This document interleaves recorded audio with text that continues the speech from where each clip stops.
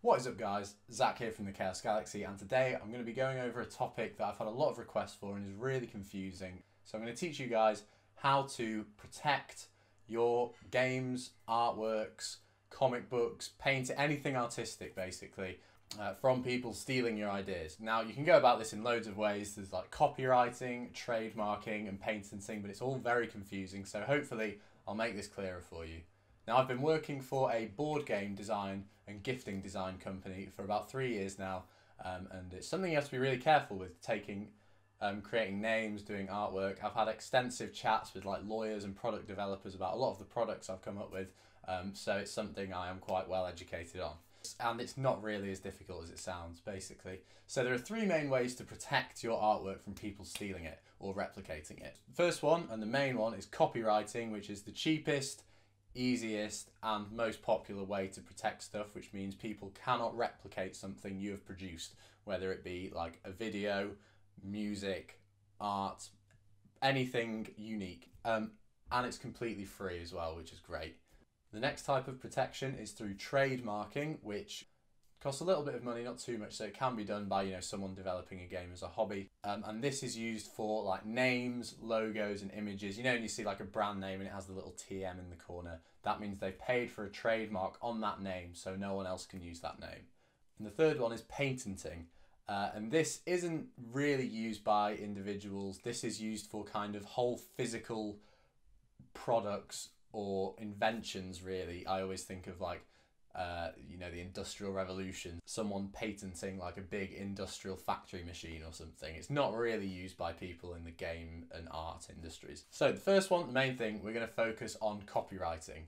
So the definition of copywriting is literally your right to copy something, if that makes sense. If you have, say I designed this t-shirt, which I didn't, but if I own the copyright to this t-shirt, that means I'm the only person that can print more copies of it. I could print the design on a mug or something, and I would own the copyright. If you don't have a copyright, anyone can like rip off this t-shirt, and it's just in the public domain. It's not your intellectual property. So how do I copyright stuff? And I'm going to stop talking about this t-shirt because my channel's about trading cards. So how would I copyright these trading cards? And basically, you don't really need to do anything. As soon as I make these trading cards, these are mine. No one can copy them, but I need to prove that these are mine. So the way I'd copyright stuff, so if someone designed the exact same trading cards and came to me and was like, and started selling them, and I was like, hey, he's selling my trading cards, he's not allowed to do that, I would just need to be able to prove that I did these first against the other person. And then it can be taken to a court of law or something. I've never had to do that, and I think a lot of kind of homemade artists and stuff won't ever need to do that in their career. But to prove that these are mine, I would need record of them somewhere, which I do. I upload videos on YouTube regularly showing all the cards for this game that I do. You can also do this by posting something on Instagram. Obviously, Instagram kind of saves the date of when you've done something, so you can prove that you did those cards and images before the other person. You can even just email them to yourself and have proof that you sent that email on a certain day. The really old-fashioned way of doing this was you used to have to kind of I'd put all my cards and a set of rules in an envelope with a newspaper from that date, and then wax seal the envelope and send it to yourself, so that if someone came up to you and was like, hey, you've copied my cards, I could go to an old-fashioned court and be like, no, I have a wax-sealed envelope from this day showing that I invented this game on this day.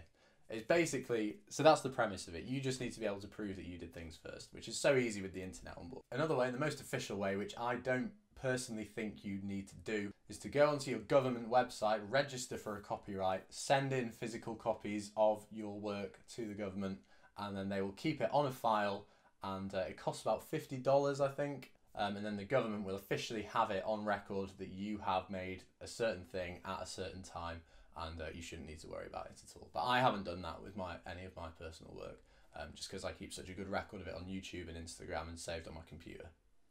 Now, the next point is trademarking. And trademarking, like I said, is for things like names, slogans, logos, or kind of brand identity material. So, for example, this is my game. I could trademark Chaos Galaxy trading card game. I could trademark the logo for the game, which is like this planet. I could trademark the names of the individual planets for the game. However, it costs about £100 or $130 to trademark something, and each of these individual planet names will cost me that much. So it gets a bit expensive trademarking. Generally, in the company I work for, the only things we tend to trademark are the names of our games. Now, you can trademark things by, there's just a trademark website. It's different for every country, but you just try and register a trademark, you apply, you pay the money, and then they will get back to you in a few weeks just saying, well done, you've won the trademark. You are now the only person in the world who is allowed to use the name Chaos Galaxy Trading Card Game on your products.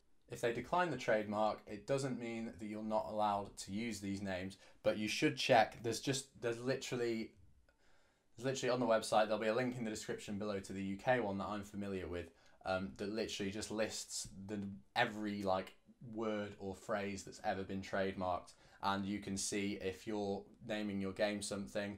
Like if I were to name a game Yu-Gi-Oh! Trading Card Game, you'd look on the trademark thing, see that name is already trademarked, be like, I'm not allowed to call my game Yu-Gi-Oh! So you'd have to choose something else. However, if you're just making a game in your bedroom, it's highly unlikely that the company is going to kind of come out and get you. And the third way is patenting. I'm not going to talk about this one very much. It's super expensive, really complicated, and is used mainly for like physical inventions, like I said before, like mechanical processes and machines, like vacuum cleaners, for example. So that's not really my area of expertise. So now I'm going to get onto the kind of blurry bits. So say you're making a trading card game and the rules are kind of similar to another trading card game, like it's inspired by. Where is the borderline between inspiration and breach of copyright? We had this at the company I work for. We created a game called Super Snap, and after working through the rules and thinking, right, this is a good game, we went on the market and found there was a very similar game up there already. And we were worried because we thought, oh no, like we've accidentally done this and we're going to get in trouble from the original game. So we went to a lawyer, and the lawyer said, basically, if you go to a judge and present the rule books to both of those games, and one reads completely different to the other, even if the gameplay is similar, you can't get caught for copyright infringement, basically. And basically this lawyer just said, like, if you were to copy a game, the way you'd go about doing it is you'd get the rule book, read it, memorize the rules, learn how to play the game, then take your knowledge without using the rule book, explain to another person how you'd play the game through kind of your own rewording of what you've learned, and then get that person to write the rule book. And the wording will end up different to the original, and it's quite cheeky, but that is how you can get around copywriting. I do not encourage this at all. I think copying is really bad, but if you were to copy a game, that is how you do it. If you are making a board game or card game, one good thing, I know I said it's good to present things through YouTube, but if you upload a digital file of your rulebook from start to finish, that is a good way to stop people copying your games. So that's kind of it, really. A really complicated topic. Hopefully I've made it more simple and less scary for you, because I remember when I started the Chaos Galaxy, I was like, oh, what if someone copies me, takes me to court? This is so worrying. I don't know what I'm going to do. I'm like a kid in my bedroom. I can't take someone down in court. But you should, if you're just starting a game, from scratch, you should really have nothing to worry about. As long as you record everything you do, keep an organized file or database of it, either through YouTube, Instagram, email, Google Drive, whatever you want. Just keep a record of the game somewhere, and no one will be able to copy it. Unless someone like Jeff Bezos comes for you with his team of like billion-dollar lawyers, then you're completely screwed. But hopefully that made things easier. In conclusion, copywriting is the way to go, but you shouldn't really have anything to worry about. Just make sure you're prepared by having files and records of everything. And it should be a completely cost-free and hassle-free process for you as an artist, designer, general creative, or whatever other cool projects you're working on. That's it for this video. Thank you so much for watching. Please like, comment, subscribe, follow me on Instagram at Chaos Galaxy TCG. I recently hit 5 million YouTube views. How crazy is that? Starting this channel, I would have never thought that would have happened.